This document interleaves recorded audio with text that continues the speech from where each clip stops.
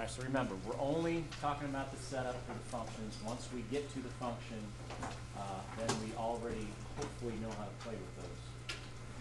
So in 4, we've got a farmer. He's got 750 feet of fencing, wants to enclose a rectangular area divided into 4 pens with fencing parallel to one side of the rectangle. What's the largest possible total area of the 4 pens? If you try to draw this out to maybe understand a little bit better how to assign variables. Okay, we're talking about this rectangular pen. He's got 750 feet of fencing to play with. Apparently he's going to divide it into 4 parts. And as he divides it into 4 parts, how he divides it, all that fencing is going to run parallel to one another. So it'd probably have to look something like this. Now we don't know if the spacing is equal, but quite honestly it doesn't matter. If you start assigning variables to this, understanding that with where we ultimately want to go, we want to find a function that deals with the area. So a of x needs to equal something here. How we find area of a rectangle, we take a base times a height, right? So it would make sense to assign an x to the base and maybe a y to the height. All right, so we assign the variables. We know area is base times height. If base is x, height is y, our area function is going to be x times y. We don't want a function in terms of 2 variables, so this is where having another equation comes into play. For the other equation, well, let's go back to that amount of fencing we know. We know we have 750 feet of fencing to play with. So if these are my dimensions for the pen over here, basically I'm going to have 2 x's, right? And I'm going to have, let's see, 1, 2, 3, 4, 5 y's.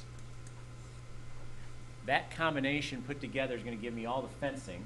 That needs to add up to 750.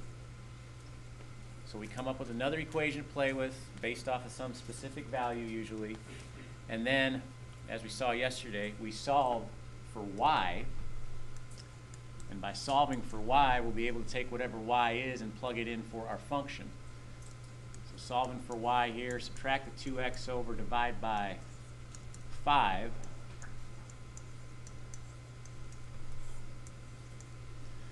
If I leave it like that, at least for the time being, I could take what y is here and I could substitute in right there. That would give me a function a of x in terms of one variable x.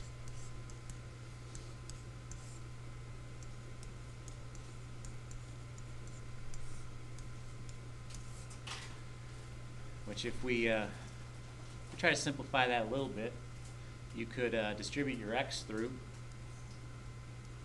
And as you distribute the x through, understanding this is basically x over 1, right? I'm distributing through the top. Distributing through the top, I'd have 750x, right? And since that's over 5, I could divide by 5. So it'd be 750 divided by 5, which is 150 with that x.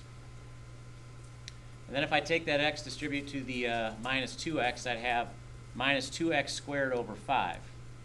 So if I take that term, divide by 5, it'd be 2 divided by 5, my 2/5, x squared. So there's the setup. Now to actually go through and find your maximum area, this is where you got to use the derivative. Hold on. Yeah, we're taking 750 divided by 5. You're going to go through, find your derivative. You're going to set things equal to 0. You're going to solve for x, right? And that'll take you the rest of the way through. But the goal here was just to understand the setup. So how are we doing on the setup? All right, number 5. We've got 1,200 square centimeters of material that's available to make a box with a square base and an open top. We have to find the largest possible volume of the box. All right, so if I draw that out, draw out my box.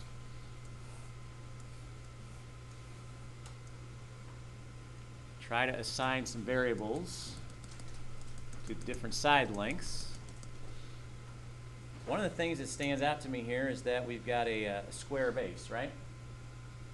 So if I start assigning variables, and I stick with the x and y theme, if I let this little edge here be x, then that means this side over here would have to be x, right? Because that's all part of the base.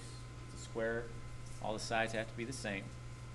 And it doesn't specify anything about the height, so we don't know if the height's the same. We'll have to let that be a different variable. We could let that be our y. All right, so what's in question here? We're trying to find the largest possible volume of the box, so we need a function that connects to volume somehow. Choose v of x for my function notation here. You know, how do you find the volume of a box? Well, you take the length times the width times the height, right? So you're going to take basically x times y. X squared y. So like the last one, it'd be nice to have everything in terms of one variable x. I'd like to be able to replace that y somehow.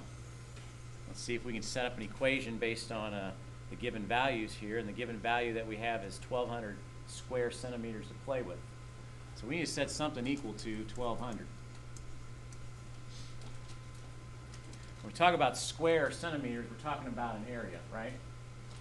If we're talking about cubic centimeters, that'd be the volume. But this is going to be the area side.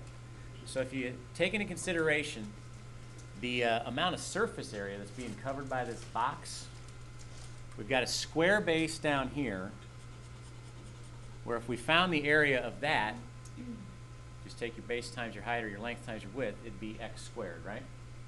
And there's just that one base. So x squared, we'd have to add on to, the area for all the sides.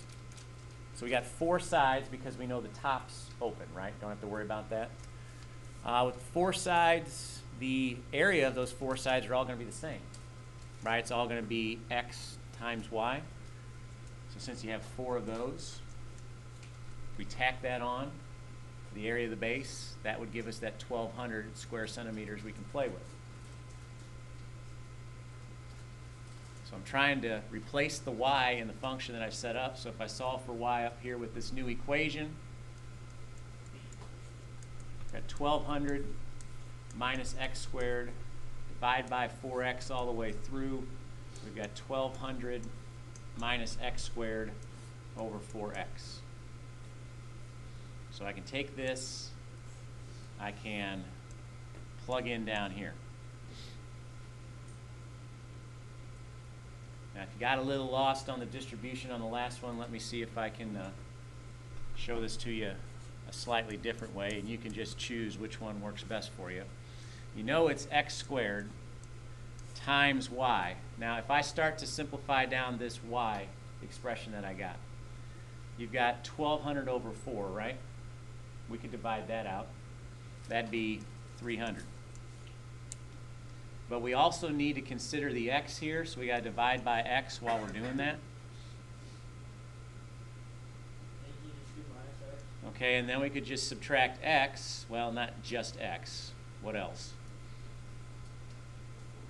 Okay, we need to have a 4 on the bottom, right? Got to have 4 in the denominator. Because if we're going to take this x squared, divide by 4x, yeah, it'd be x squared over x, which is just x.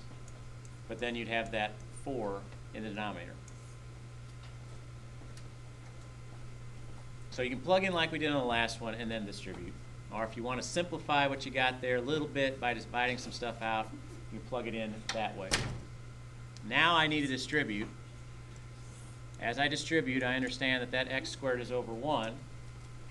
So my function for v of x,